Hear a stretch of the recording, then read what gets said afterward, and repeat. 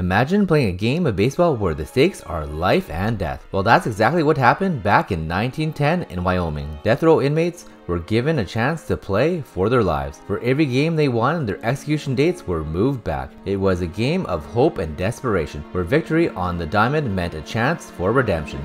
The games were intense, with both the inmates and their opponents giving it their all. It was battle of survival, with each swing of the bat or catch of the ball potentially meaning the difference between life and death. Despite being behind bars, the inmates' passion for the game was evident in their dedication and teamwork. While the practice may seem barbaric today, it was a unique solution to the issue of overcrowded prisons and harsh sentencing at the time. It's a reminder that even in the darkest of circumstances, the human spirit can still find a way to shine through. Can you?